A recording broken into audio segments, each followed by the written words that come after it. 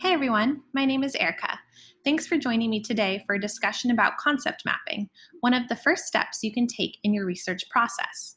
Before we get started, there will be some activities in this module. Make sure you have a writing utensil and a piece of paper before we proceed. Let's jump in.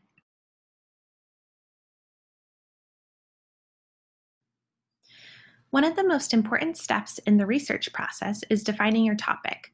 Concept mapping is a brainstorming activity that can help you figure out what you already know about your subject and examine the relationships between those ideas.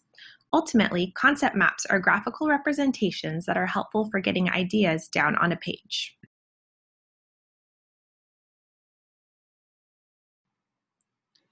For the purpose of our time here today, I'm interested in knowing more about how different organizations, people, and the city of Seattle have responded to the recent population boom. I'm curious to know how green spaces have been affected.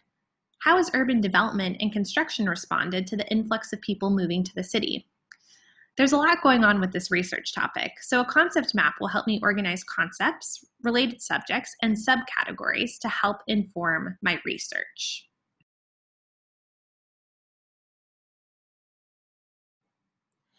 As you begin to think about starting your concept map, there are several topics, subjects, and ideas that you can include in this brainstorm as a good jumping off point. For example, are there any current events or issues regarding this area of research? Who are the people, organizations, and groups who might be involved, have an opinion, or are an expert in this area? Are there any existing policies that have influence in this topic? Is there a physical place, city, or area that is specific to this research? And finally, are there any challenges, problems, and questions involving this area of research?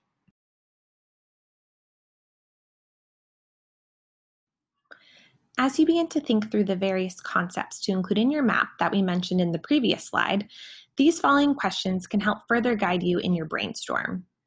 What would someone brand new to this subject need to know about it? What parts of this topic do you wish you understood better? What about this subject is most interesting to you?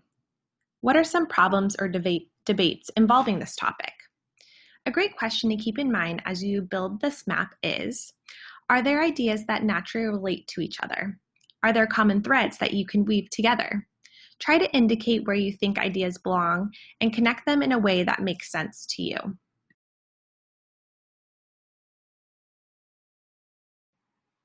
Great, so as you can see here, I've created a concept map based on the research topic from the previous slide. So to give you a little thought process as I created this concept map, I identified three main areas in my research topic. Those are green spaces, population growth, and the stakeholders that are involved.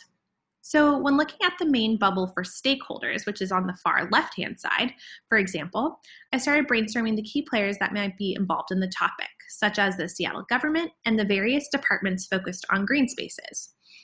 I also included citizens who might have or use green spaces in their neighborhoods. For the main idea of green spaces, which is the middle concept, I'm curious to see what changes have occurred through city development, construction, and infrastructure, which I also included on the map. As you can see, some of these topics relate quite closely with the third major area of population growth, which I indicated with those connecting gray lines. As you can see, this is a very high-level brainstorm, which begins to help organize thoughts, makes connections, and sets the stage for my further research. Sometimes it's helpful to just get thoughts down on paper.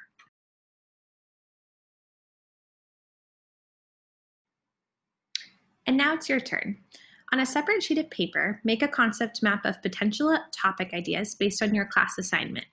Start by putting a broad concept that interests you in the center of the page and fill in related subjects and subcategories around it.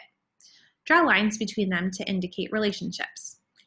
Please feel free to pause this video as you create your concept map.